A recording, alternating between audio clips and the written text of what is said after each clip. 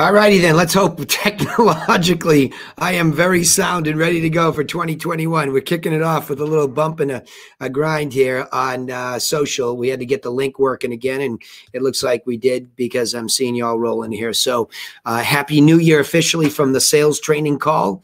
End of things, and looking forward to getting after it today.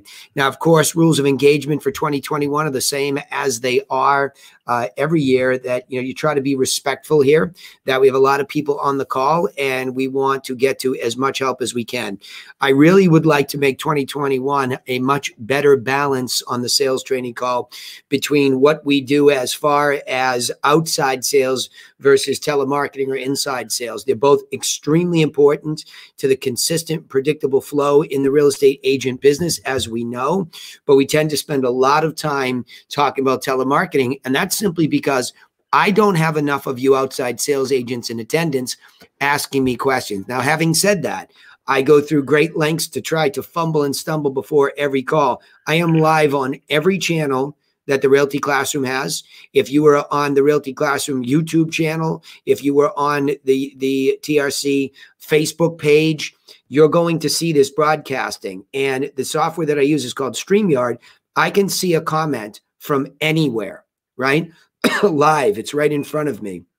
And obviously, those of you that have been invited into the private Zoom, you can be asking questions verbally because the sound is here, right? Or in the chat, which is a little bit more difficult. And I like to keep the chat quiet. Autumn always does a great job at trying to give her play-by-play, but I'm the coach.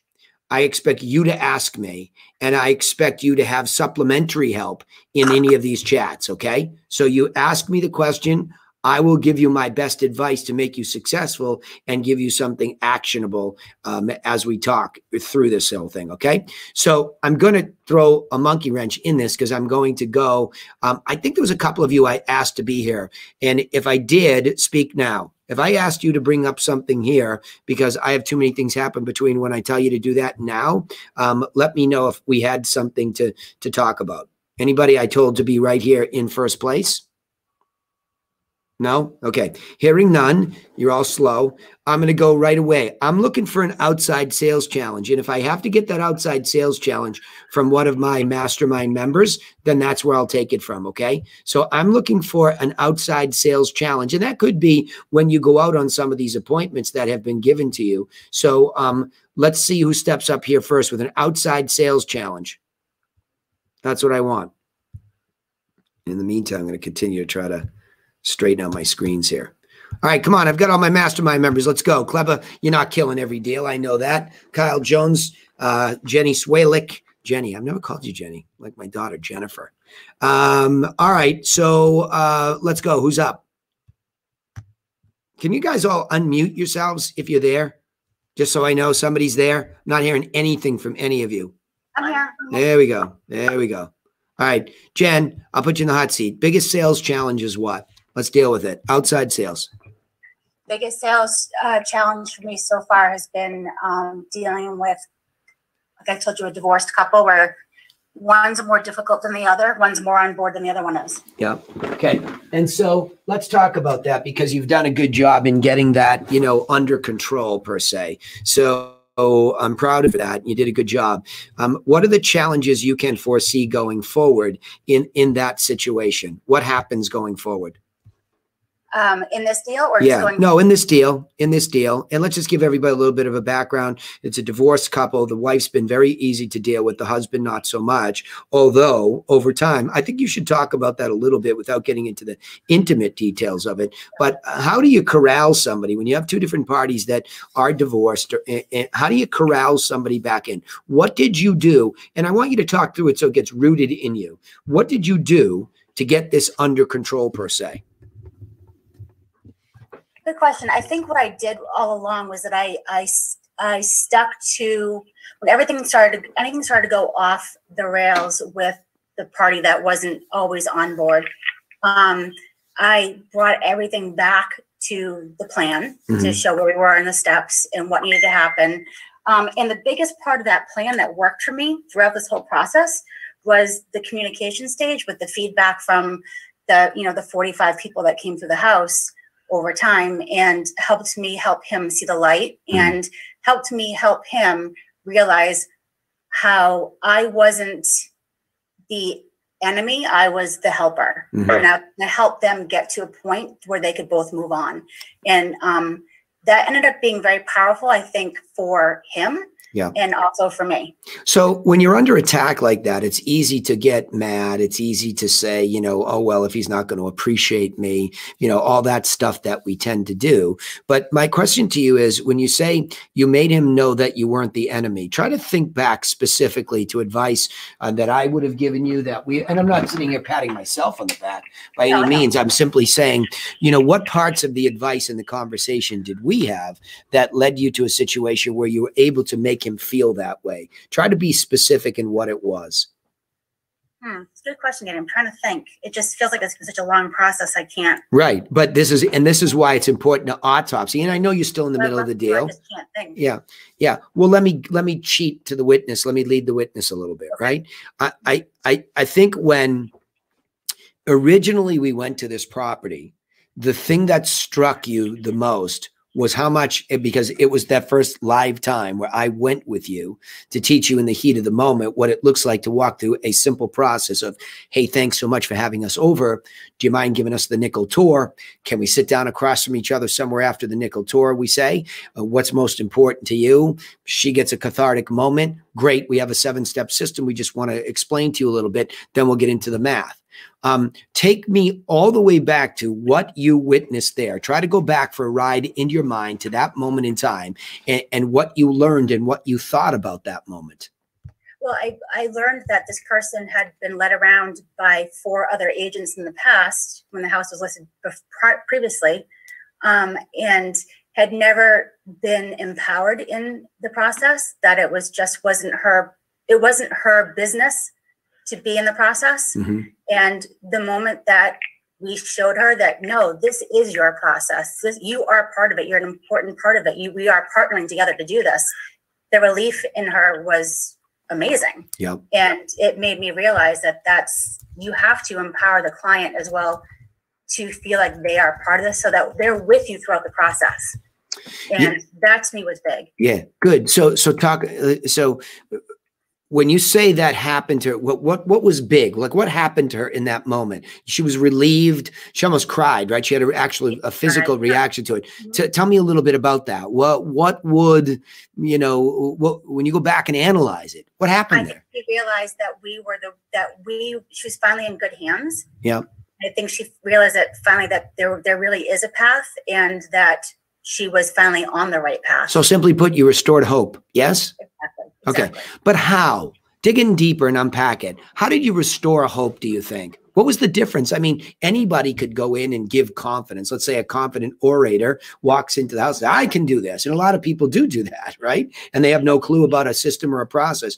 Tell me what it was about the way we did it, beyond just the way we said it, that proved it to her in that moment. What do you think, if anything, there was validation and it wasn't just words? In that moment or going forward? Yeah, in that moment. Right in that moment.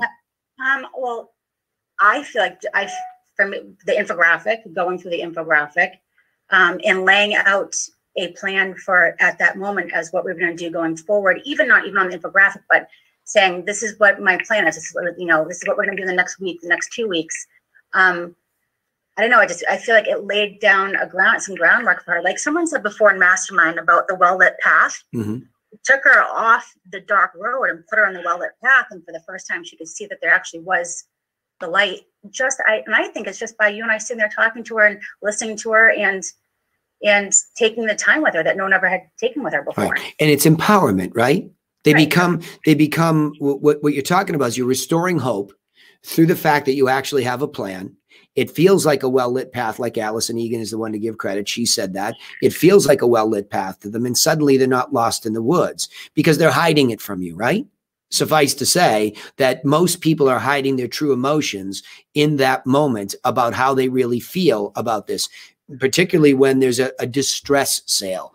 And I don't mean the physical property. I mean the feeling of the human being. They have distress. And in this case, it being a divorce, it's very distressful. And we were what number agents agency in there? Five. Yeah, number five. So, and they tried everything.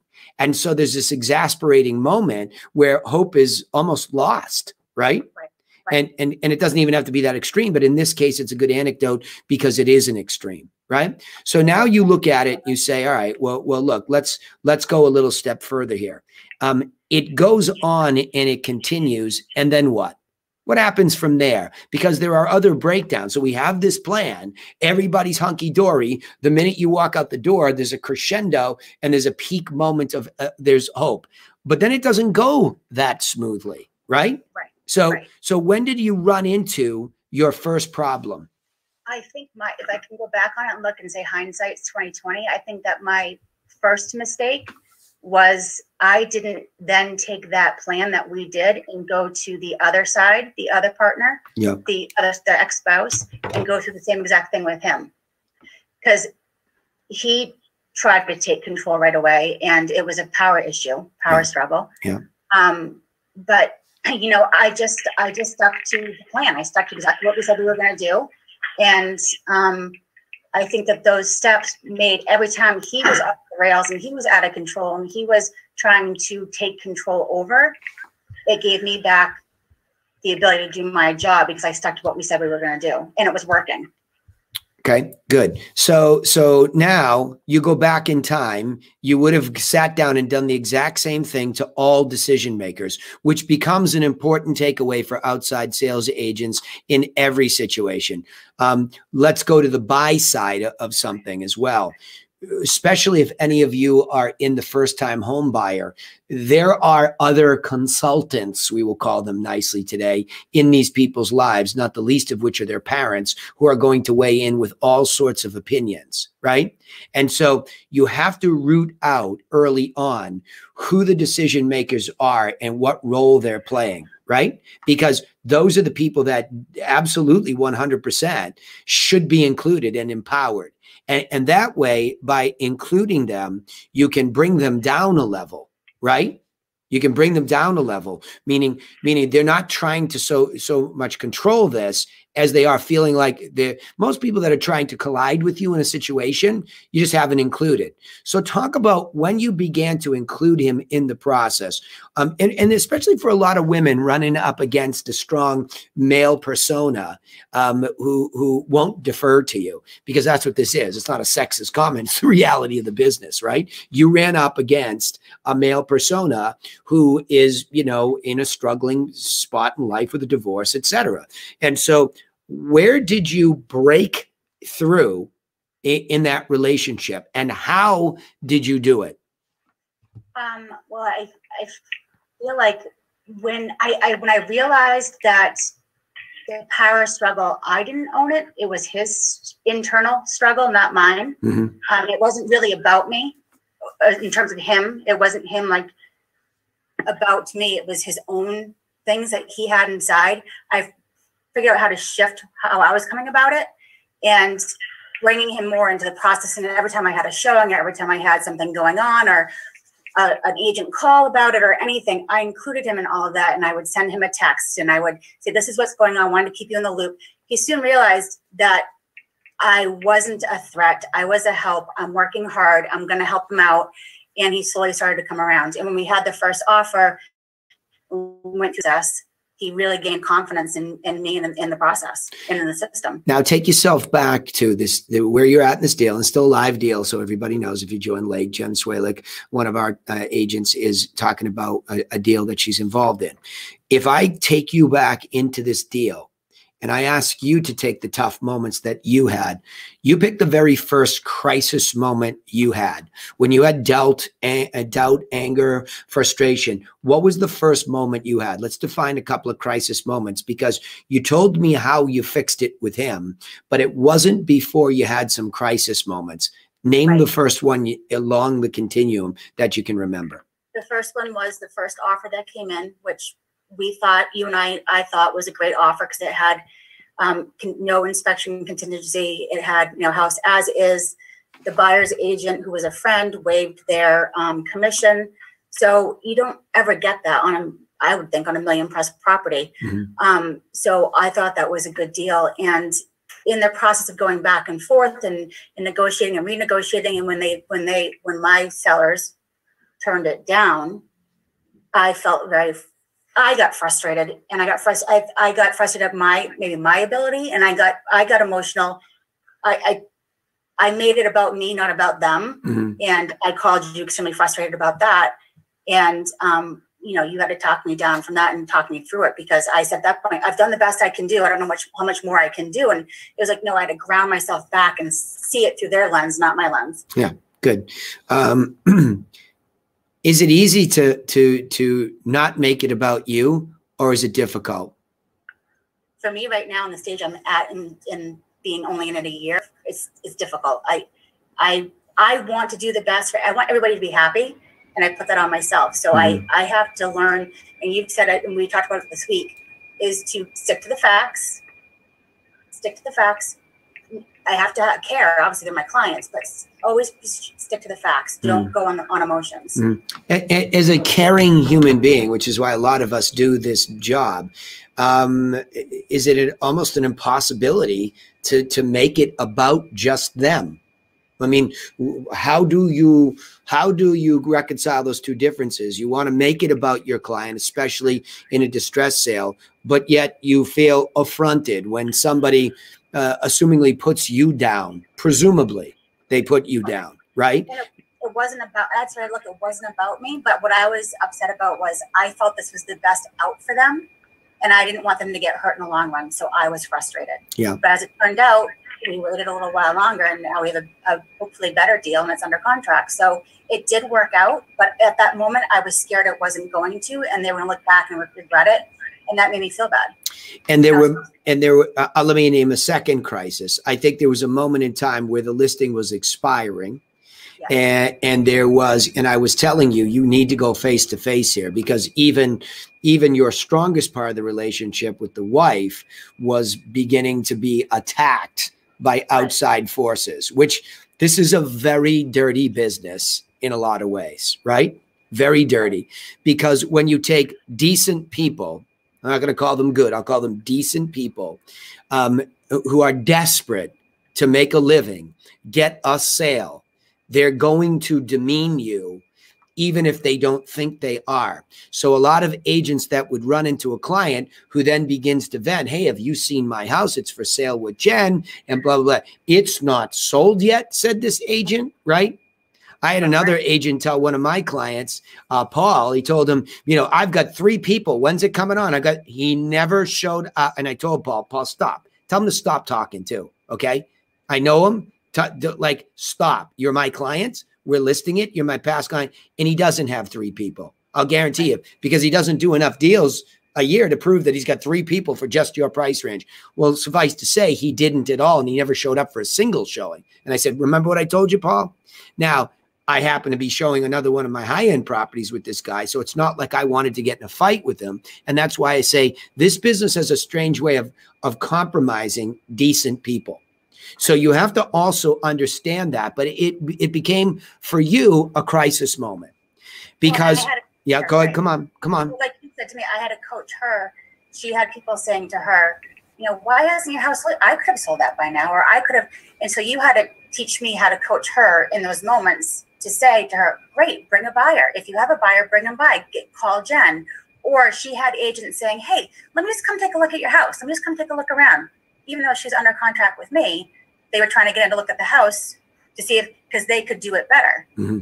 Yeah. And so she felt powerless and embarrassed at those moments. And you coached me on how to coach her, and that really worked. So what did you do? Because I think that's a huge moment for everybody here. I mean, we talk a lot on this call with the telemarketers about expired listings. And there's just a lot of this is because even the first agent goes in and overpromises and never really comes in with a plan, which is why we make a huge deal in the sales training call. Stick to the simple 7-step plan to empower them, because you're going to need it. And I'm going to come to this in a second. You're going to need to refer back to it, not just introduce it, right? And it is the thing that uniquely keeps people in a mode with you where they make the appropriate adjustments that they need to make, right?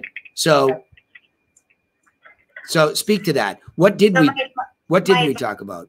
To her was, okay, when someone says those things to you, first of all, ask them, great, do they have a buyer? If you have a buyer, that's fantastic. You know, call Jen, give them my information. Yeah. Kind of put them on the spot. And when people were asking to come in to see the house, she would say to them, you know, I'm working with Jen, and I'm not comfortable having someone in the house without Jen present. So if you'd like to make it, you know, an appointment, then. Oh, so you want to preview the house? I'll have Jen call you. Let me have one of your business cards. And again, I think coaching your client of where the attacks will come from is a big takeaway for you now, right? Right. I'm not saying that we don't want to border on sounding like this weird paranoia who's going to go out and say, now, just like you might have anybody that calls you. Sometimes agents can be overzealous. Sometimes people can try to, you just funnel everybody my way. Okay. You hired me for a reason, and that's to funnel and vet everybody. Their seriousness of purpose, their ability to perform. That's all going to be part of this phase that we get to that we call communication/market making. A lot of weird things can happen then, and you can get emotional. So when you're going through that 7 steps, that's the point about bringing them back to that. So as you neared the end of this and you were under attack, the idea is to go back face to face and start again and anew with your client. Reset. Say, look, we've made some good progress here. We have found out that we priced it well enough based on the system that you listened to, where we were able to get 30 showings. Okay, that's great news. We're able to get one offer. Unfortunately, it didn't come together. But that's we're far better off now than you have been in the 4 years you're trying to sell it. So now we just have to make a few more tweaks and adjustments. And unfortunately, it's going to take a little bit more time, but that's the reality. But you connect them to the progress that has been made. Whereas most agents will withdraw in that moment. And you began to do it because when you fall back into that natural default, it's about us and how we feel. You began to say, well, I can hold my head up high because I did. Whoa, like you're already pulling the ripcord mentally to defend your own reputation versus leaning back in and saying, all right, I haven't done everything that I can do. Still might get fired because I might be caught up in such an emotional situation that there's nothing I can do. I wasn't able to get it done before the sand in the hourglass was gone. But you went back in and you grabbed the bull by the horns. You got her back under control because she's your number one ally. And then you were able to keep him in check because what's he going to do? Upset the apple cart and go where? He's not even living in the house, right? So the order of things and the restarting of things became very important. And instead of getting emotional and throwing the tantrum that we all throw when it's not going our way, Laura and I talk about this all the time. I mean, with multiple deals going on at any one point in time, we always want to throw a tantrum. We always default to self, especially when you're tired and cranky, right? And it's a long way going. But the reset moment is, I was doing a podcast this weekend, and the reset moment is that 60-second break. Big breath. Think about it. How could I serve her in this moment? How could I serve him better in this moment? And you go to those moments where you're serving, right? And then you really have done what you could do. But it's a resetting of that servant's mentality to get back up underneath them and lift them up, right? But when you get back up on top of it and you're face to face, and well, you can't accuse me and I've done, you don't have to go through that. You just have to go through, look, let's just sit down and talk about where we're at. Okay. This is how much progress we've made. This isn't what has happened. This is what has happened. And you just reset them. And you did a brilliantly good job of that when you were able to reset. So your takeaways are you started smartly by learning the plan with me and seeing its empowering moment. You got your teeth kicked in experientially to see that you can be dragged through a house with all these agents over and over and over and have a price that's slightly off and get negative feedback and have to deal with it. That's the reality and the difficulty of the outside sales job. You learned that. Then you realize as that ticks along and you know without a price adjustment, even though it wasn't a big one, you were going to have to do something to tweak it. And when you did, the ultimate result began to happen where you not only had one person still circling, you created 2 new offers. You were able to and you did a really good job there because you came for help, between both Steve and I presume, right? And you were able to not blow up any of those relationships by being respectful to both agents, guiding them to the highest and best that was reasonable for either, and getting the best one under agreement, right? So it proves out that the underlying plan, when you stuck to it emotionally and said, look, this is how far we are, and it's requiring this. And at that point in time, because you had stuck to the plan, because there was evidence of showings, effort, they took the hardest advice, which was yet another price tweak. And they began to see the net over and over and over. And they kept defaulting in the very end. Show me, what did he say in the very end? Send me the net sheet, right? Let me look at the numbers. I'll call you tomorrow. And as he wrestled with them and realized this was as good as it was going to get, then it was systematically the way you bring them to this point. Now, of course, you have to get through a home inspection, presuming that goes well, then you can get to the other side.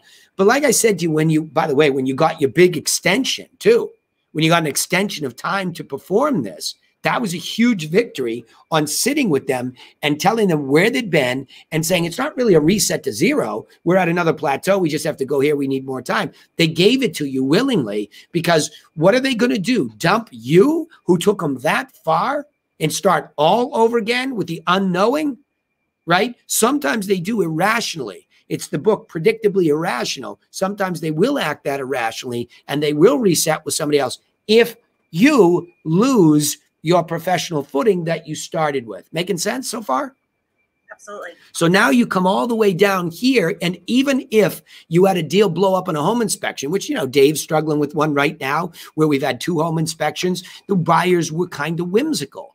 And what I taught him in that moment is, Dave, look what's in front of you for real. Don't just accept a buyer who's a Boston rookie investor who's paying you full price. You think that's a good deal? And the next one's an elderly lady from Texas who hasn't really seen it and hasn't been here. We always have to see what's actually in front of us. And as we switch to telemarketing this call, we have to actually listen to what's being said to us and make those adjustments. But I think that what's very important for you to understand about this is that what was always underlying for you was going back to the 7 steps, seeing how far you had gotten, how much more progress you had made, and being just realistic with them about what the system was telling you both to do in that moment, right? There's a process. The process is saying, I don't care how emotional you want to get, how emotional they want to get. You better listen to me, Mr. Process, right?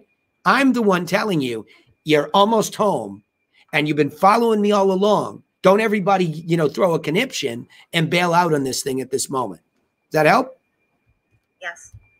Because I think, Jen, that repeats itself over and over. And so it's getting layered on top of this cake. Now that you're 12 months in, by the way, happy anniversary, right? Yeah. I just noticed it came up almost to the date on LinkedIn. But now that you have that first year of experience, how about the very first deal where you made it so emotional that your business brain for margin fell out of your head, and you're going to do it for free, which I liked the instinct. You were going to do it for free because supposedly this person was going to give you all these referrals in the future, right? So you go all the way from that kind of a rookie mistake, which I was able to prevent. And you even said I never would have done it for only half a loaf. I would have done it for more, right? Because you realize that once you have that initial moment, oh my gosh, is there more to do, right?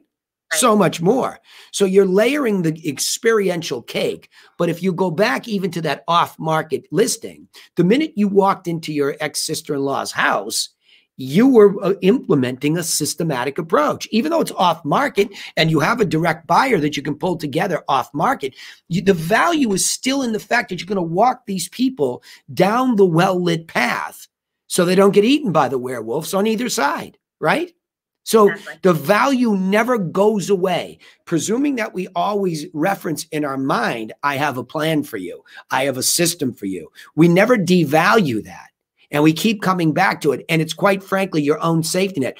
You could have easily lost this $1 million plus listing after having done all that work if you lost yourself to emotion.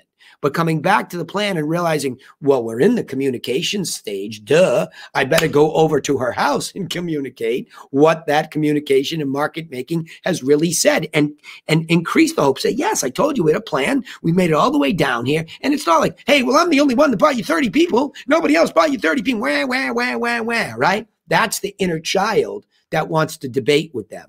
The professional says, look, good news. I know it's not easy, and I know you wish it was over, but we have made tremendous progress. Look, remember the 7 steps? We've made it deeply this time into this communication phase. In fact, getting that one offer is a good start. So now we're into a stage 6 negotiation. We're almost there. Hang in there, right? It's going to take a little bit more time, but hang in there. And I've even got your husband on the same page with you now. Now we're close. Everybody's ranting and raving a little bit. I get it. But the reality is the reality. And that also gives you the opportunity to lean in more demonstratively and professionally and say, look, everybody stop. Like, you hired me to do the job. I'm doing it, and I'm telling you what's happening. None of the 3 of us can get away from this reality, right?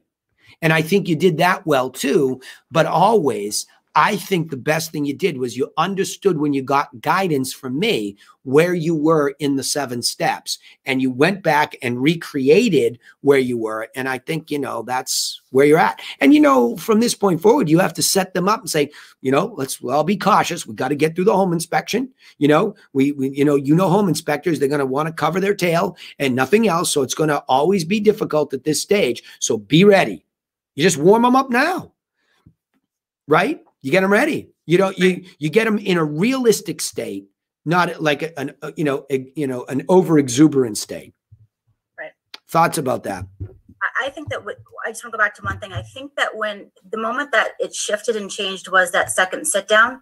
And when I sat down with her and then talked to him, yep. That was the moment where it shifted. And that was where I saw, instead of them kind of being, emotional, and it's an emotional process anyway, but right. Being kind of like telling me what to do. Not that obviously I'm working for them, but where they started asking me, Jen, what do you think?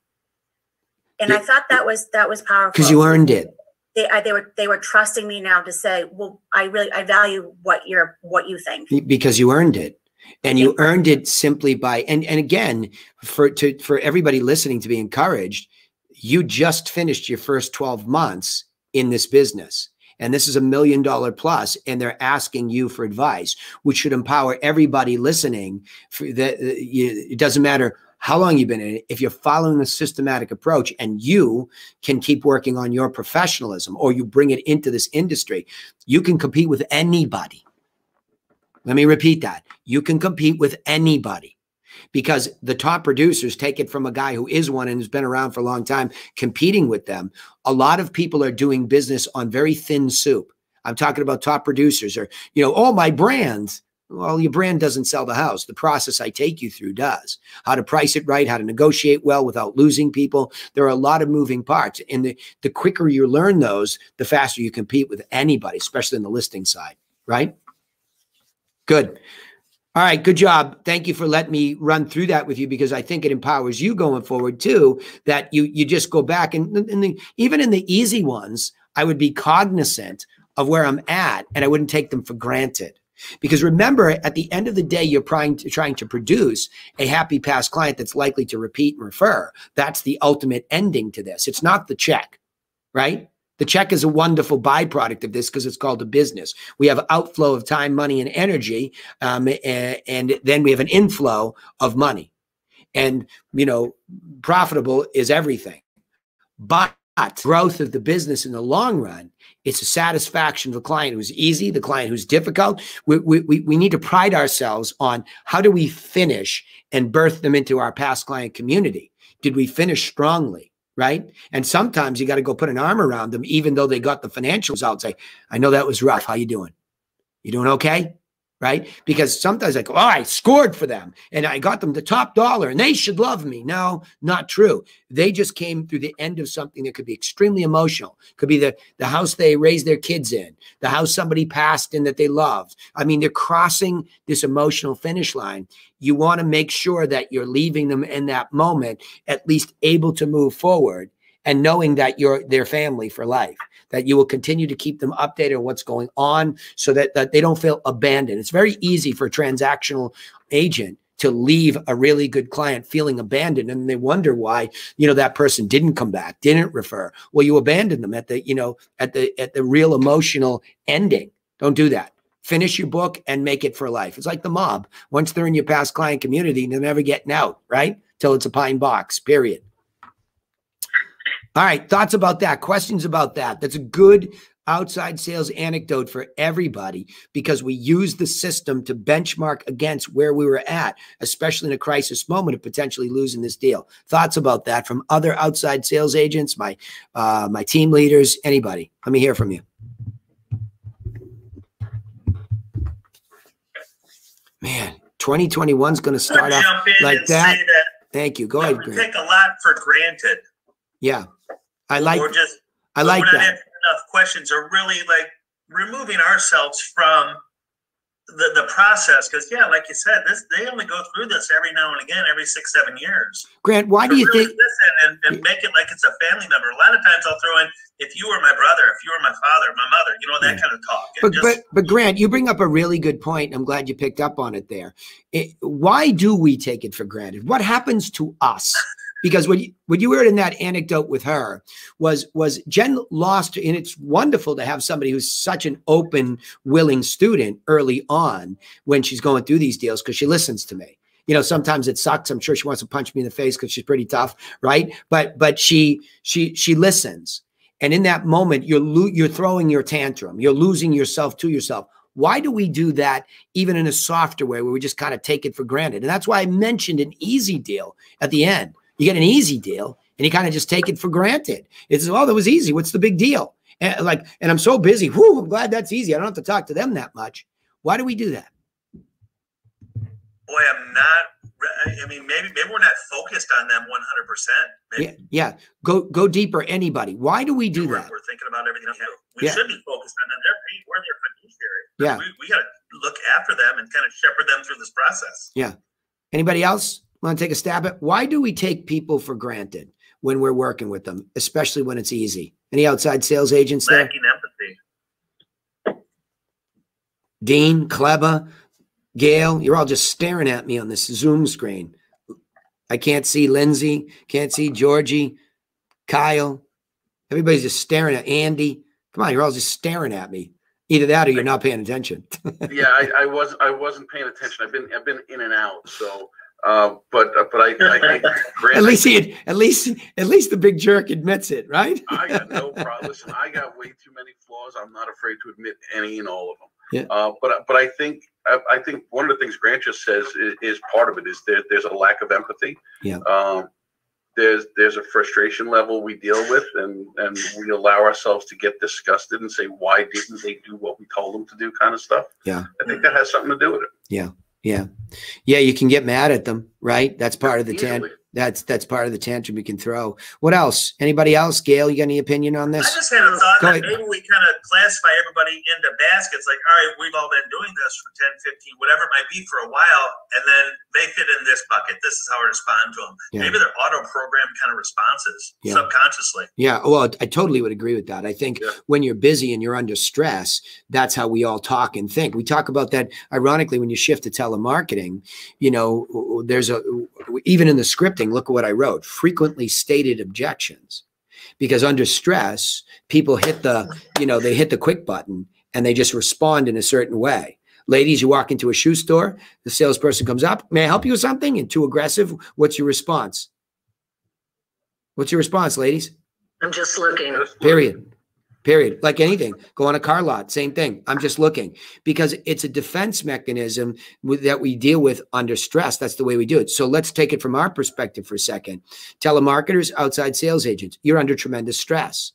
Imagine the stress Jen's feeling after 6 months of hard work, success to a certain extent with people coming through the door, even an offer written. And we feel that success, but then all of a sudden we're on the precipice of losing it all. That's a tremendous stress. So we begin to almost get agitated and we get confrontational. How dare you? And before somebody even says to us, well, I'm going to go in another direction, we just begin to presume it, and we become the self-fulfilling, prophecy, right? We fulfill it by our actions. Go ahead, Gail. You wanted to say something.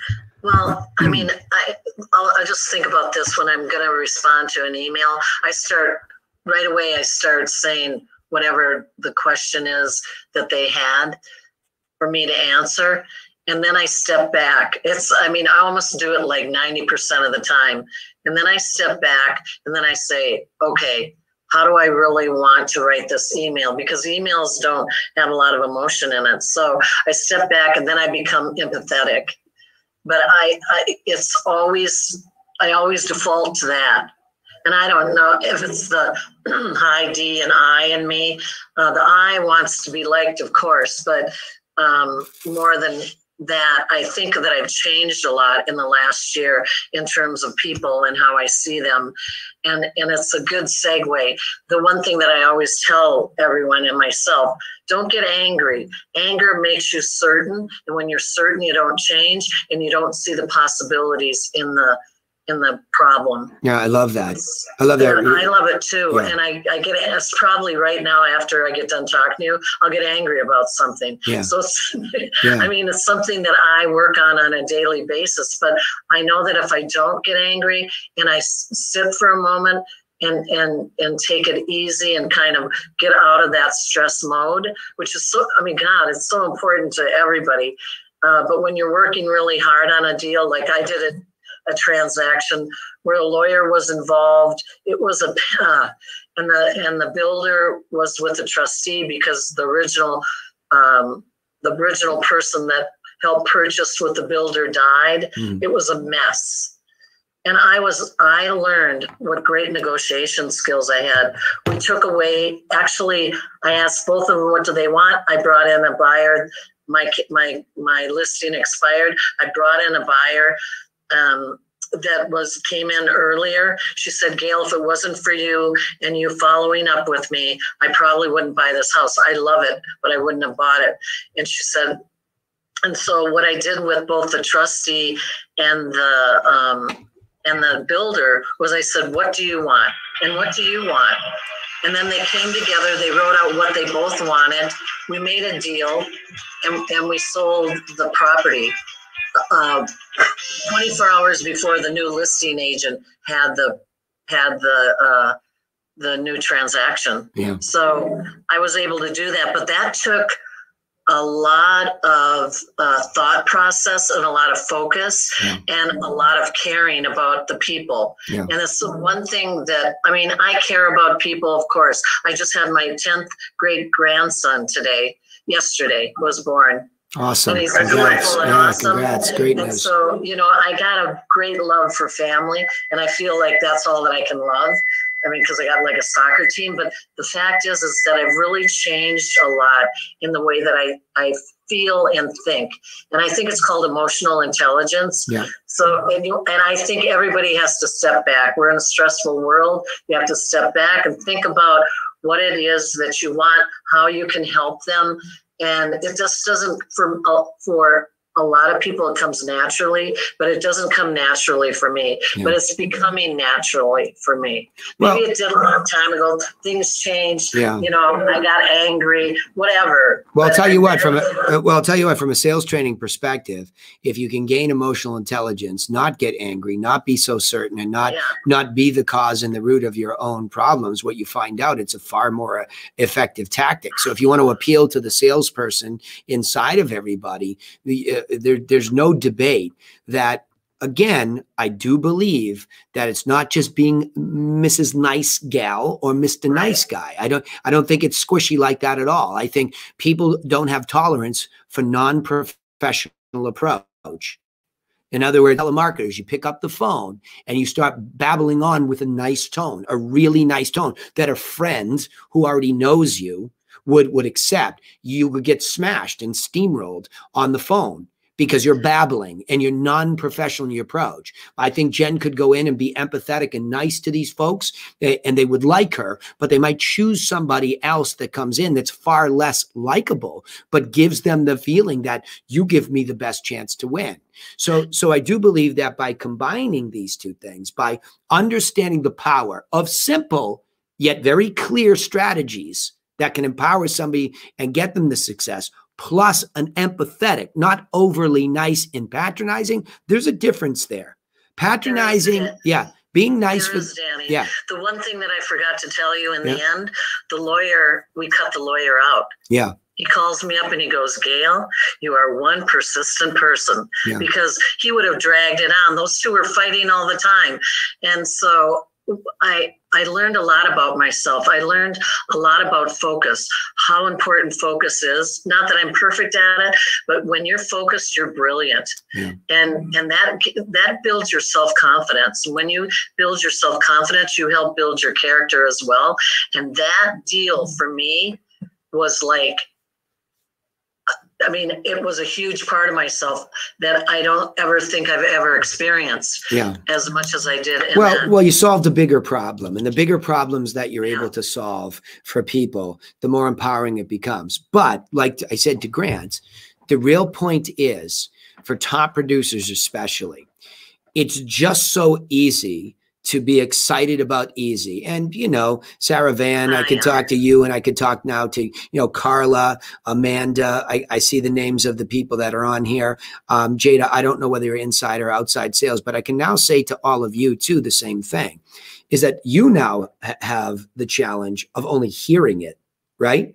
And so you eliminate this kinesthetic experience or physical experience where we have that benefit of being able to be in the house, see somebody tear up, see somebody go blank. You know, you can see it. In your case, you've got this limited place where you can't take these calls for granted, you know, and the challenge becomes your accordion gets squeezed down.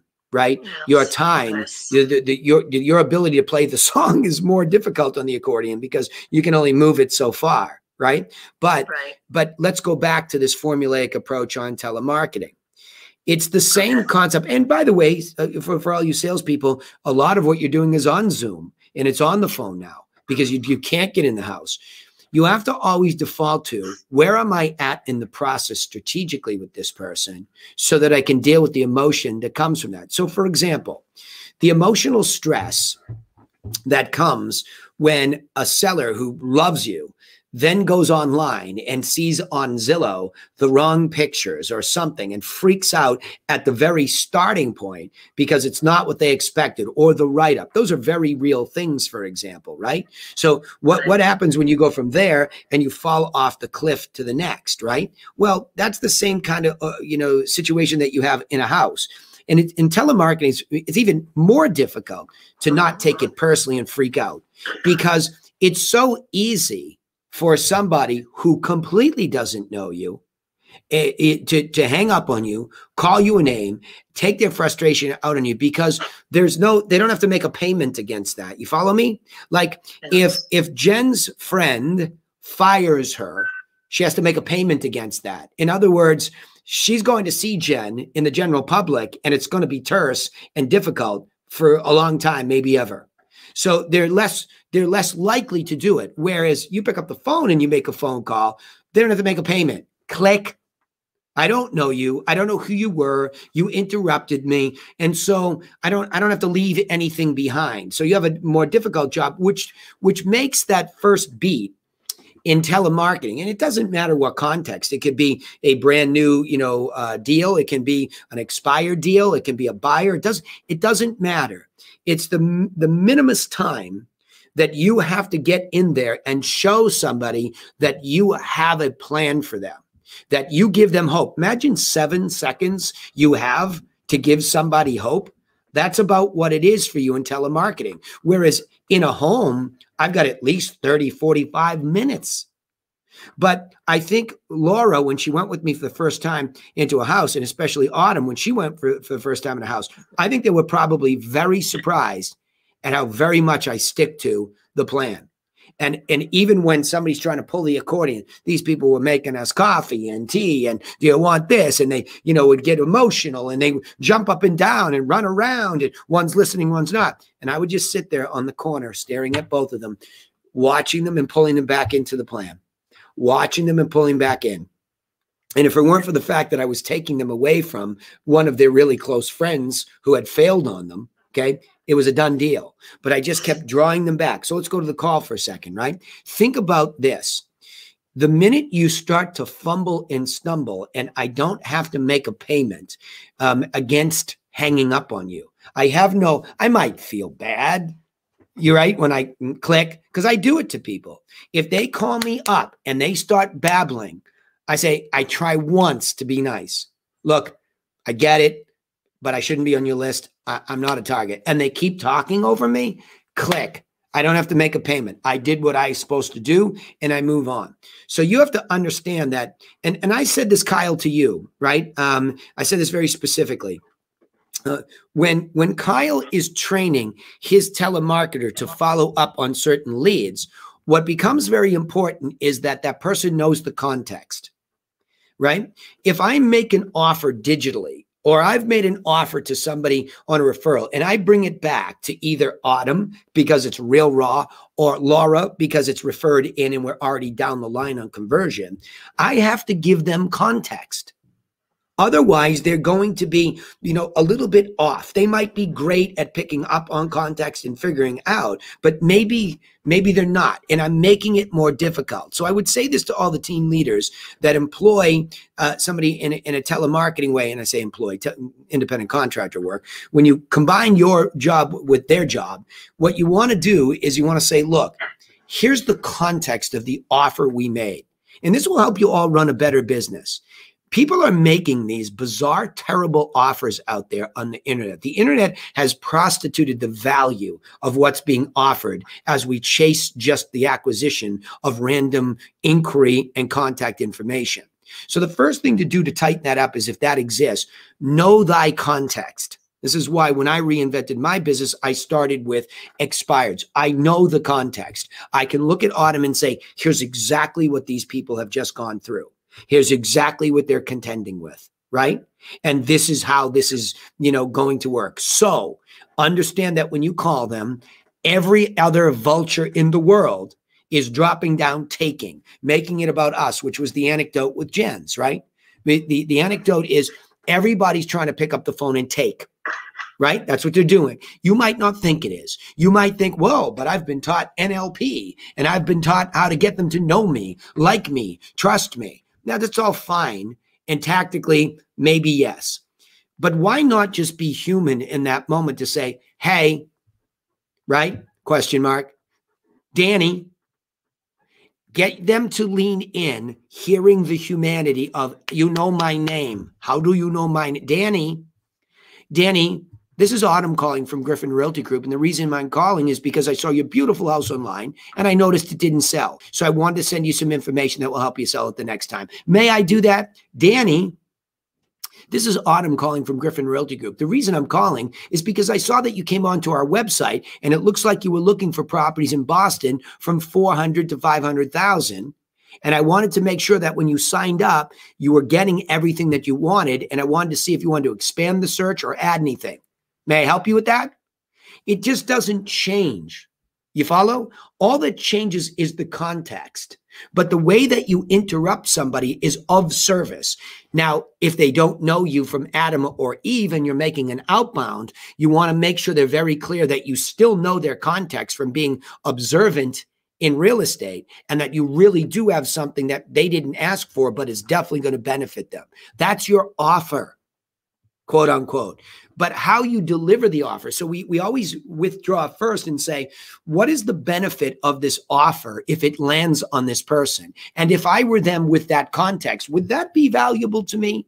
And I think a lot of you in the telemarketing mode are not getting connected to that. And I've asked the team leaders, if you've been, added to their team and their effort, I've asked them to mail it to you. The team leaders, what you should do is pick up the phone. Amanda, this is Danny Griffin calling from Griffin Realty Group, and go through it and then mail it. So they know what it's like to ride along the beam of light. right? That's how Einstein figured out the law of relativity. He made it simple. What is it actually like to ride along this beam of light? What's happening here, right? It's the same thing. You always want to ride along your sales process and ask yourself genuinely, if I have this context that this buyer or seller has, is this an enjoyable ride? Or do I want to get off the minute it drops the first drop, right? So let me hear from some telemarketer. Oh, good. Somebody want to say something? I heard somebody getting ready to say something or ask. Yeah? No? It was just Dean moving around again? Sorry. Grant, we woke him up again. I hate to do that to him.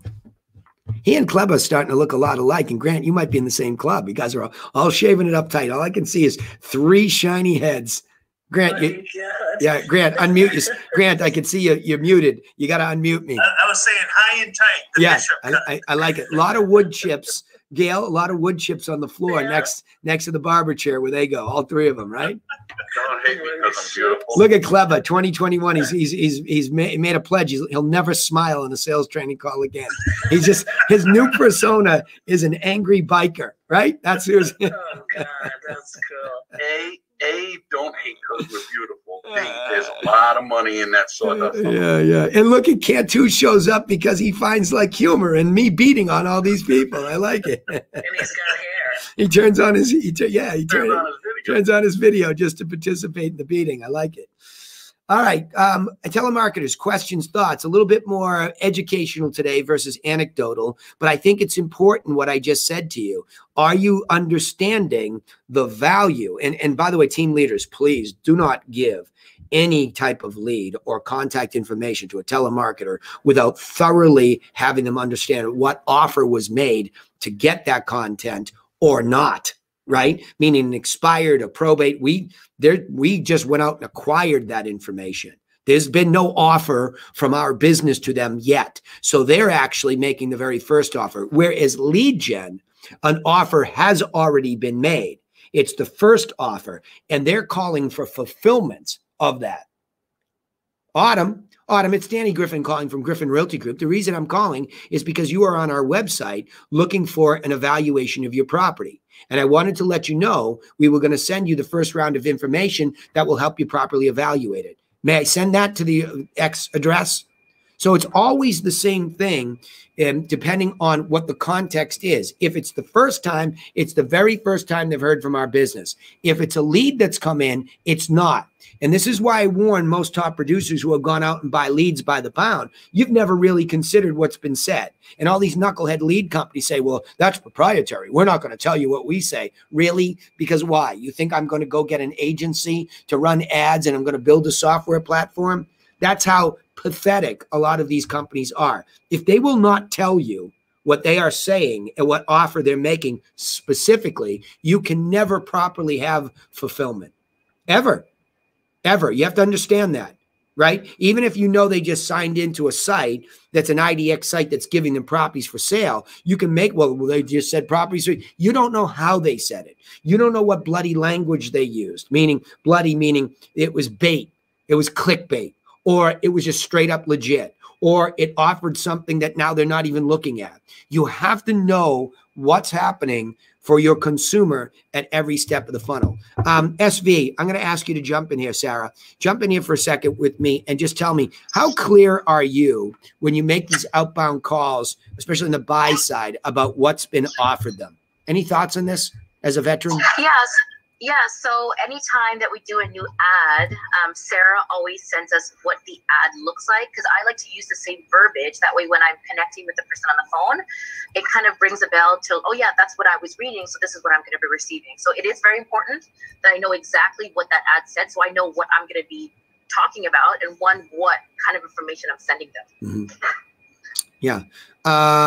Cool.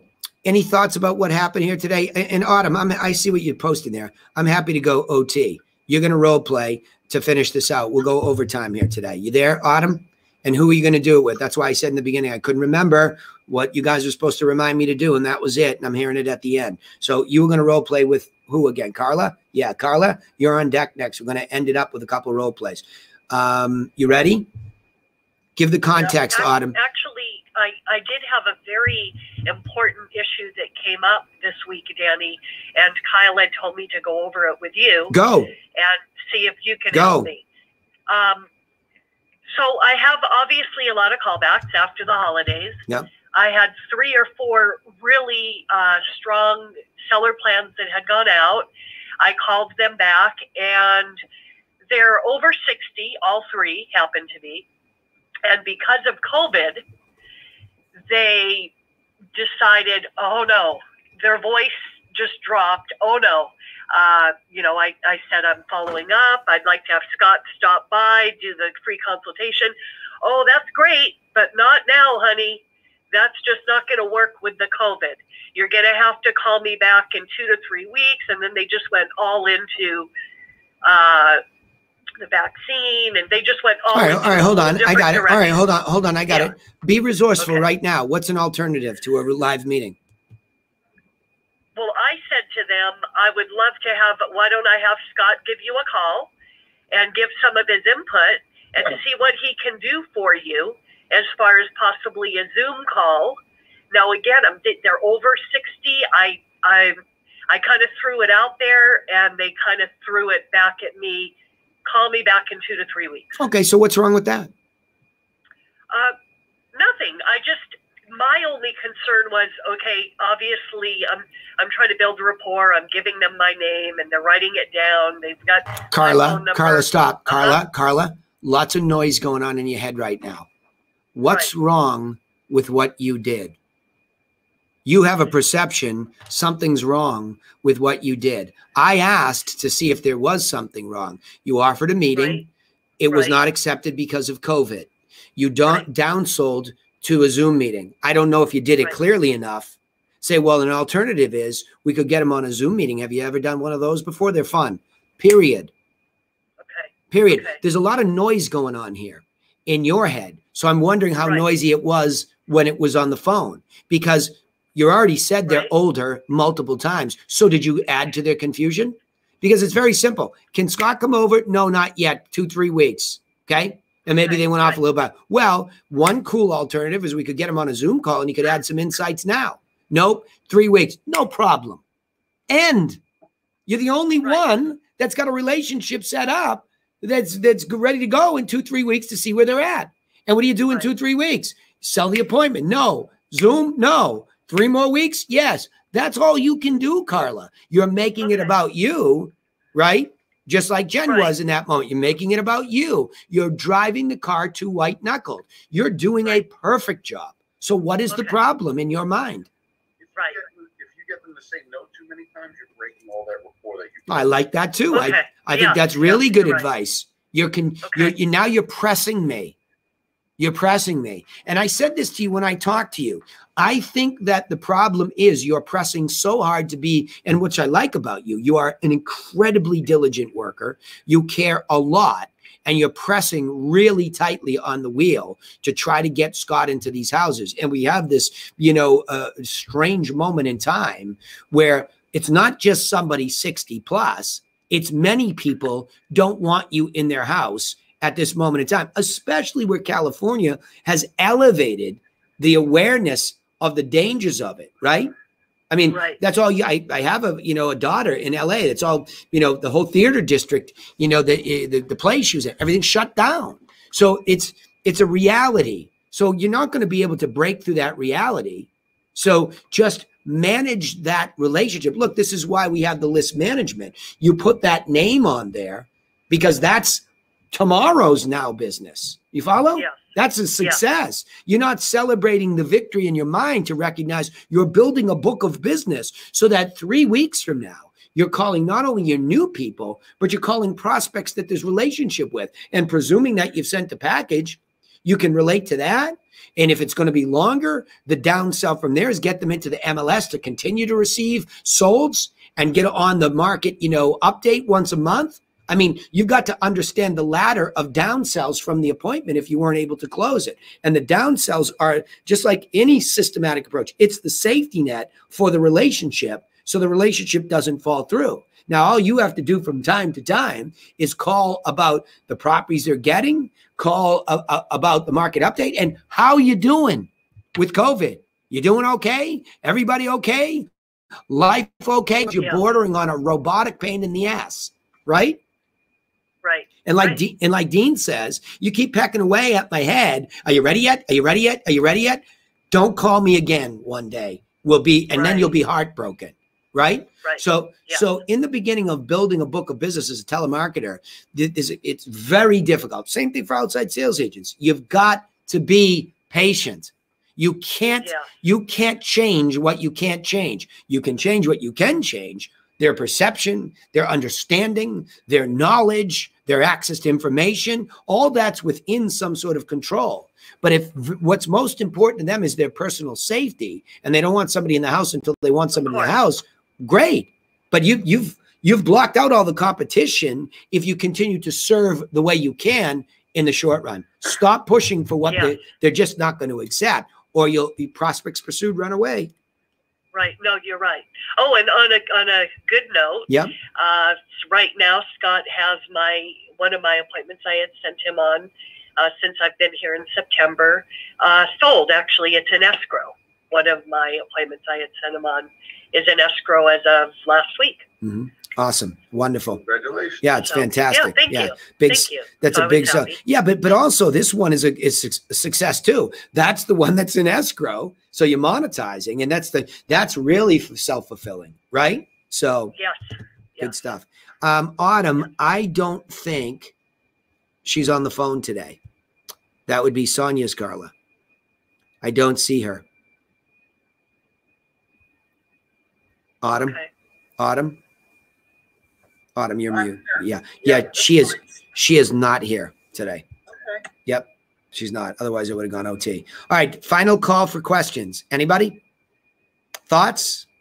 I just wanted to say, all the realtors, I give you guys a lot of credit. You have to be. I was listening to the whole talk today. You have to be very well balanced.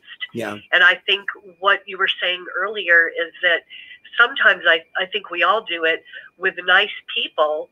We take advantage without even realizing maybe, and the squeaky wheel, the people that are more difficult get more of the attention. Yeah. And I think you guys have to really deal with that all the time. So I give you kudos. Carla, that's an excellent point. The negative squeaky wheel gets a lot of grease. You're right. Right. And I think that's where I was going was we can't ignore the ones that really love us, because they're the ones that are actually way more likely to repeat and refer with us. Right. So I think it's a really important topic, but for you as a telemarketer, it's also important to understand how difficult our job still is when we go in the field to try to tame all of this, right? So what you're selling is, when you hear all this, you're selling, when Scott comes over, he's going to be able to add his insight to your situation, which I'll guarantee you, whether you choose to use him or not, is going to be wildly helpful, because this is it's a pretty complicated process, and we want you to be empowered, right? So the more you can become attached to what you're selling in the field, and the more you understand it. And again, when COVID dies down, to go and shadow him. For those of you telemarketers that are in the marketplaces where you can be, Russell Maxey, do you feel connected to what Duran or one of the other agents would be, being in the Philippines? Are you getting a better understanding of this too? Because that was one of the things I told Duran that I was going to talk to both of you about, your attachment to, the really physically what's going on like this. Can you two speak to that? One of you, either of you, Russell, Maxey? Can you hear me? Yep, got you, Maxey. So after I book a meeting, I sometimes feel disconnected when, after the meeting, it gets sent back to us if say the prospect has not gotten pre-approval yet. So that's where I'm also I get confused, like what to do, because my focus is really to push for the offer, push for the meeting, and once I'm able to set up everything, pass it on to the agent or to the OSA, and they put it back to us. The dilemma that I get is that what am I gonna give this prospect or say to them since I'm just really focused on the script that I have. Yeah, for sure. We'll see that's the problem with having been over scripted after all these years. It's too much script and it's not enough service. And that's exactly what I talked to Duran about, is that I wanted you and Russell, because Russell, back a couple of weeks ago before the holidays, I remember a moment where it was sort of like you still weren't really feeling connected to the person that you were talking, like was my takeaway. That was my takeaway from the situation. Now, Maxie, you're validating it. So let me just ask you a question. When something comes back to you from an outside sales agent, what is one of the reasons, Maxie, that would happen? Say for example, it's been passed to a lender already, but the prospect would not complete the application. Then the OSA would tell us, if I ask, hey, Duran, do we have additional updates for this prospect? You've already met with them, had a phone meeting and all. It has been passed to Team Julie or lender. Then they would say they have not they have not finished the pre-approval. Go ahead and follow up with them. So the problem that sometimes it's a problem to me because I don't know what to say anymore. I got it. Oh, well, I got it. I mean, the only thing I mean, again, this is a business decision that Duran or somebody has to make, is that if he's saying to you, I mean, when you go into a script and you ask somebody to get pre-qualified, okay, is that a mandatory part of his system before the OSA takes it over? No. So the meeting already happened with an OSA. Yeah. Then the OSA would tell, you need to get pre-qualified by our lender. So if the prospect have gone have talked to the lender but have not gone pre-approval process, they throw that back on you like secretarial work. Yeah, I don't like that. I don't think that's right. I don't know what to say anymore. Well, the only thing you could say in that moment in time is, hey, can I help you coordinate a time to get with this lender to fill this out? It's an important part of it. So you have to know the benefit of them getting pre-approved is part of that buyer process, right? So the buyer process, if you looked at the 6-step buyer process that we put together, there's that moment in time that when you go out touring, the reason for having pre-approval way at the beginning, right? Number one is representation. Number two, the minute I represent you, I'm going to tell you as a buyer, it's prudent to get pre-approved for multiple reasons, but not the least of which is what you can buy. Right? Yep. Your buying power. Right. So the benefit of doing this is to zero in truly on what you want to spend and what you can spend. So you'd have to be calling them back up saying, look, I know it sounds like you've maybe had trouble getting a time to get together with the lender. Can I help with that?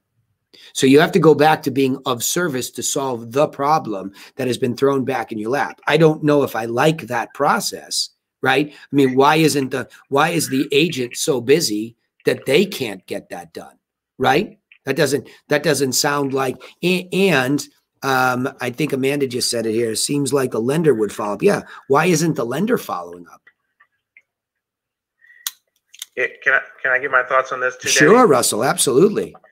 Yeah, so there's a couple of dilemmas I have with the OSAs and stuff, and it has something to do with that. Like, so something comes back. Actually, a lot of times, like, we got to hound them to get the information. And I sometimes feel like they don't, like, if it doesn't click on the first call. So first of all, we're doing a lot of phone appointments now because of COVID. So that's what they prefer. Yeah.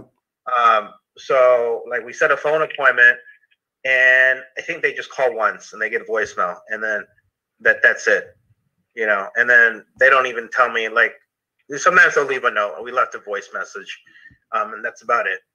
So I don't know if they've even tried more than once or what, but then so what happens is I call them back and I get a hold of them. So like we're just going back and forth. Yeah, I'm going to pass you back on to our OSA, and the same thing happens. So it's kind of a weird. I think I don't know if I think it ruins our credibility with the client. Like, so I'm calling them up. I book something. The OSA for some reason doesn't get through. Then I call them back. And I rebook something and it keeps on going back and forth like that. So I think that's, I have an issue with that. I think it's a terrible process. Let's talk about it next week with him. Yeah, that's a good thing to bring up. It's a good catch. And see, that's my whole point about bringing this up with all of you. The reason why we do the symbiotic call with both telemarketers and outside sales agent are being set up like that. Or even if you're doing it yourself, like Jen, if you're calling back one of Scott's clients who is interested in your services, this whole smooth system, and especially when you're passing it off to somebody, you see what happens, right? If it's not smooth and you feel like to this person, this is where teams get in a lot of danger. And I'm glad you're bringing it up, Russell and Maxie. Number one, Maxie, you're certainly undertrained in how to deal with it, but my training today should solve it. Keep it simple. What's the problem they threw back on you? To get with the lender, then just simply try to arrange a time. That's it. Don't try to do more, right? If something comes back to you, why is it coming back to me? What's the problem I can solve? Try to use that formula to help you through it, okay? It's got nothing to do with starting all over again. It's simply here. But let's just say, suffice to say, in the beginning, maybe the way that you two could avoid this from happening is understand the benefits deeper of them getting pre-approved and tell them that. Say, look, here's what's going to happen. I'm going to set you up with the agent, and I know what they're going to talk about as part of this, and it's going to be getting with the lender. Have you been with the lender yet? If not, that's a real important part of what they'll talk about. So make sure you hear what they're saying about that and take those action steps. Maybe you could encourage them, but again, I don't want you doing too much. That's the agent's job, right? So my thought is, where's the lazy agent? Where's the lazy lender? Why aren't they completing this? I mean, are they that busy and are they that arrogant? And I'm not knocking anybody in your team. I'm saying generically, like, you know what I mean? We need to give everybody a smelling salts moment. Do your job. I mean, this is money sitting here. This is service sitting here, right? Can I weigh on that as well? Yeah, about Sarah. Communication between agents. So one of the biggest things I find is the same way that we set out plans for buyers and sellers, we have to have a plan with the agents as well as inside sales. So it's that line of communication. Every time an appointment happens, I do check with the agent to see, okay, what is our game plan? Yeah. So then I know where all my future checkpoints are. Right. I actually had a call this morning with a lady that I found out from the mortgage broker that she didn't fill out the application yet. So I had to recall her and kind of reiterate the importance of why we want to know where your buying power is, because there's no point in us jumping in the car and looking at properties, or even me setting you up and changing your search if I don't know where they're starting. Well, make and Sarah, really make it about them. Get up under them and saying, look and it's not, be careful of the language, right? It's not, and this is a really important point here. Be careful of saying, look, it's not even worth our time to do this. Even if you're inclusive in that, you and me, say, look, the benefit, if you can all start off by saying the benefit of getting pre-approved is that you will know exactly what you can spend and exactly what you really want to spend. And then we can save you an enormous amount of time in the field by looking at only those things that meet your criteria. And I can also send you some sold property so you can see what that money that you now know you can spend and want to spend actually bought. So just watch the subtleties of the language, Sarah, is the only thing I would add to that, right? And it made a huge difference because obviously she still had questions. I think she felt a bit of pressure. Right. She's like, well, I don't want to get approved and jump in the car. I'm like, no. This is just a starting point for us. It's not going to obligate you to making any moving decisions, but let's just start here and know where we have to look. Yeah. And it made a huge difference being able to go back. Yeah. And I'll double down on what I said. Make it a game worth playing. Right? Yeah. Because the minute they feel pressured, and this is the problem, and you know this full well, having worked on now multiple mega teams in Ottawa, where the pressure to transact is there, and they're still feeling it from you guys, right? So you could come in as as the proverbial white knight, the savior, who comes in and says, no, there's no pressure. It's just, this is the smart way to do it. This is our smart buyer plan. Those buyers that get pre-approved, and even if you're just looking online, now you can see what that money matches up with. And I can send you some of those solds before you ever get in the car, right? So it's always about the benefit for them and to them for taking the action step you're suggesting. So going back to Russell and Maxie, it's the same thing. When something gets dumped back on them, why? Now, I think something's broken in the process, maybe in both of your companies or teams, where the buyer's agent is not doing a good enough job. Their system isn't good enough to ensure that this happens. And certainly the lenders isn't, right? You give a lender a referral, and they don't pursue that person with some sort of a follow-up to get pre-approved, and they don't express the benefits to them, and they take them for granted, here's where we all get in a tremendous amount of trouble in this business. We're trying to orchestrate so many different parties that like we're getting judged based on the lender's crappy follow-up. We're as inside sales and telemarketing people getting judged on the crappy follow-up maybe that the outside sales agent does. So we always have to go to process with everybody. You should get all three of you that have spoken about this, Russell, Maxie, Sarah, and everybody else for that matter. You should find out what the lender's process is once it's given, even if you're one position removed. If telemarketing gives it to, you know, the outside sales, and outside sales gives it to lender, you should go around the outside sales agent and say, hey, Mr. and Mrs. Lender, tell me your process. Because I'm the one that's going to fall back on, or I'm the one that's going to have to, you know, make sure this gets through. And I want this smooth when it goes beyond me. See, that's the biggest challenge and frustration for people is that, you know, for example, Autumn, I'm extremely cognizant that I should do a thorough job for Autumn. Laura's extremely, you know, cognizant that she should do a very thorough job for Danny and Autumn. Randy's very cognizant that she should do a good job for Laura, Danny, Autumn. Right? So we try to always constantly smooth out the systematic approach. And so that the consumer doesn't feel like it's Keystone Cops, the transfer to the next stage is as seamless and consistent feeling as possible. They get you on the phone. You do a bravo job of telemarketing the information. You get them the information, you follow up, you book the appointment. And then all of a sudden there's a very different experience with outside sales. And that happens all the time, right? Danny, what you know what I'm hearing a little bit of is like you talk about how you have that systematic approach going back and forth, you, Laura, Autumn. Yeah. Because you guys have worked it so well, that system's in place. Would it be possible to get a call with a combination of outside salespeople, but primarily telemarketers, and have that conversation to kind of create that mid-level mind map that we do to say, what are the problems, concerns, issues that you have or hear about going back and forth? How much stuff is being pitched back to either, you know, from the outside salespeople to the telemarketer, which is causing that potential for that disconnect? Dean, I think we've been doing that on those Thursday masterminds. But yes, you want to pull those assembly line people in and say, you tell us what this is like. What am I doing? What am I doing to you?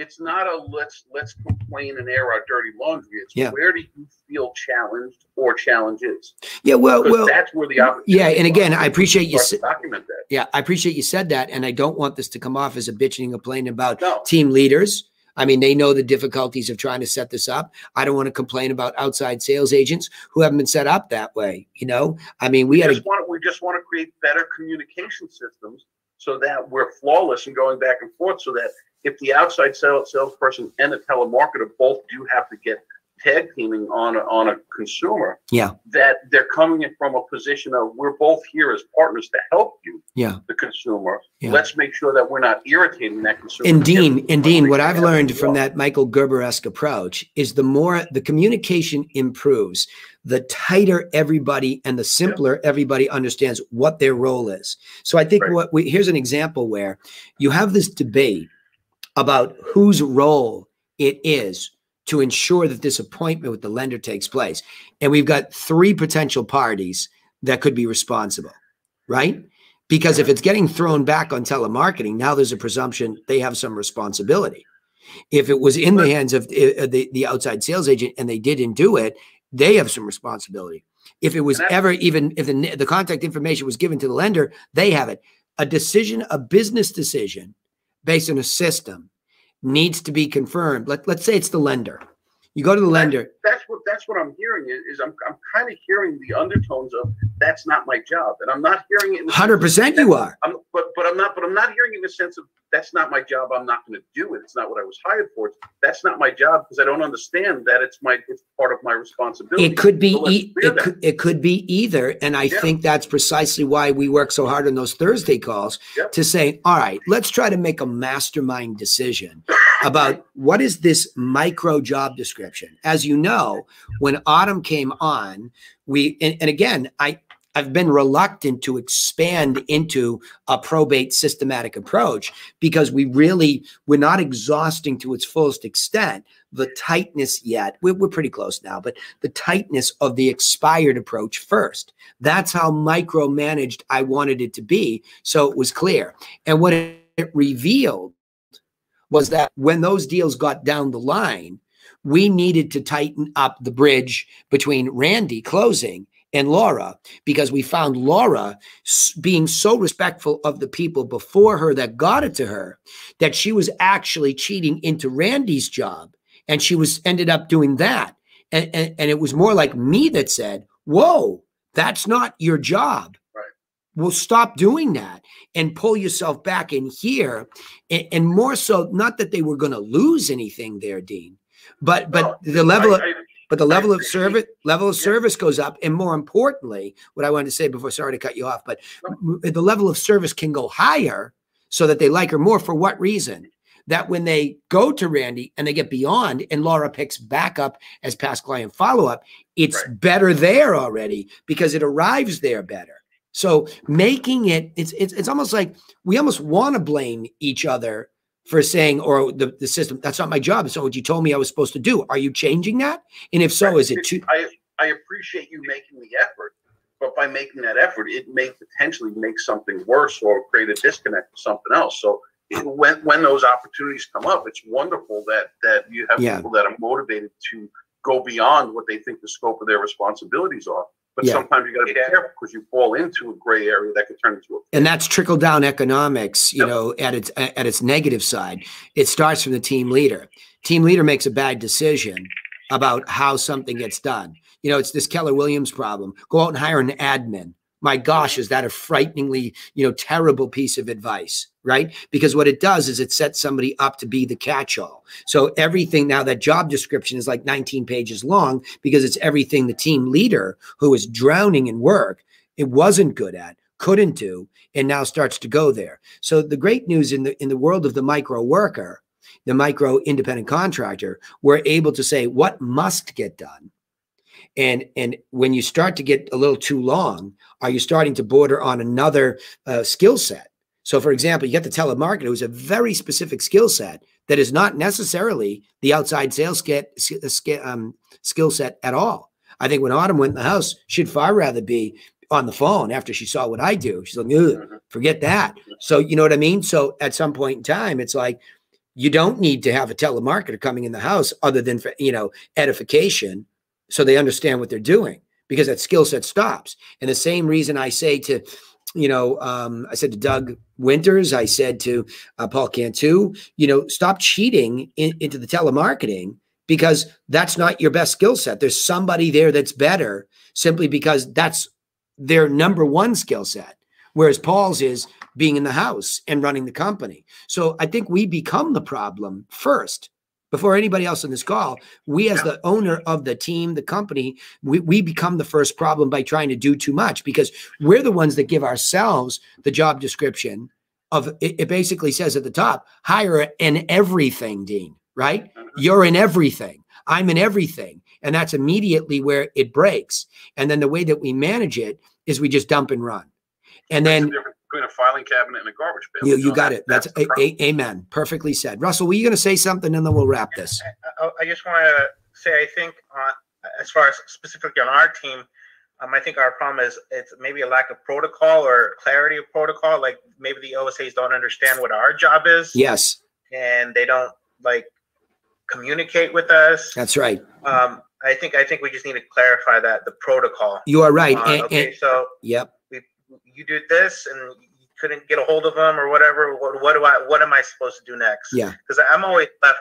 I think as ISAs, we're just a lot of times we're left wondering what are we supposed to do? Yeah. And I think that's where the opportunity comes from, Danny, to get everybody on here and say, let's just dump all the dirty laundry on the table. Yeah. So that we as the business owners can look at it and say, okay, where are the opportunities? Who's right and who's wrong, without saying you're right and wrong. But what are we getting on the table that's right or wrong? Well, simply what you're doing is what's happening, and why is it happening that way if there's a better way, right? Right. And if we as the business owners could collectively can come up with solutions, that not only work, but are acceptable and enjoyable to the I and OSAs, that becomes an incredibly powerful system for everybody involved. Yeah, well, I think one of the solutions, and I'll leave it with this, is the simplification of what we've been doing. You know, especially, and this is the reason why I wanted to talk about, you know, OSA today. I just think it's lost in a lot of the telemarketers who are here. It's lost as to what it's actually like to be that next person in line. And you heard Jen's story today, and all the emotions and the challenges and the beatings that we take in the field are just as much as it would be on the phone. And we're all mutually empathetic. But if we don't fully understand what each challenge is, we can't more appropriately connect them. And if something does have to go back on the assembly line for reassembling, it should be because it like we didn't see something, it snuck through, whatever. It should be a rarer occasion that happens over time, because the more you can improve each step, the less garbage gets through. It's the quality of an assembly line, right? If you see, hey, we're getting all these Model Ts to the end of the assembly line, and for some reason the front axle is just slightly bent. Well, I'm going to go all the way back into the assembly and say, why is this bent? Well, nobody told me there needed to be somebody on the other side of the assembly line, you know, pushing on it from that side. Well, it was formed. So it's off a little bit. You know what I mean? It becomes, in other words, the solution almost becomes very clear. If you can just walk back and how did we manufacture and assemble this relationship that we birthed at the end? How do we do it currently? And is that the best way, right? And the only way you can do that is a quality check at the end. I mean, really, we should be doing a better job of surveying past clients. And I don't mean getting testimonials. That's always self-serving. Surveying, what was it like to go through this? What were the good parts? What were the bad parts? Tell us. Just talk out loud about that process, what it was like. We will, as intelligent, you know, organized business people, hear the ways to improve it, right? All right, enough. See you later. Have a great weekend. Just real quick, Danny and Carla, I just wanted to say what Dean said. He put it eloquently, very nice. The communication equals confidence. Yep. Communication equals confidence. When you're on the phone, and the more I can communicate with Scott and Kyle, they have been sick, but we're going to start weekly meetings. I emailed Kyle. Yep. Once that gets started, I get to know them more. Yep. And everybody's on the same page. Yep. When I have a rebuttal or somebody on the phone, I'm going to be more confident because I've just communicated better with Scott. I know everything, all his ins and outs. I need to know more about insight and what he does on his, like you said, I'm going to be glad to go out with him once COVID's over. Well, he can, but so he can also do a presentation on Zoom with you too, right? Exactly. So, yep. All right, bravo, everybody. Carla, understand the mindset that I use all the time. I don't know the answers for the majority of things, but I know somebody who does. I live and die by the phrase, I got a guy for that. Yeah. And people appreciate the fact that you're not trying to blow smoke up their tail. Exactly. Yes, I like what you said.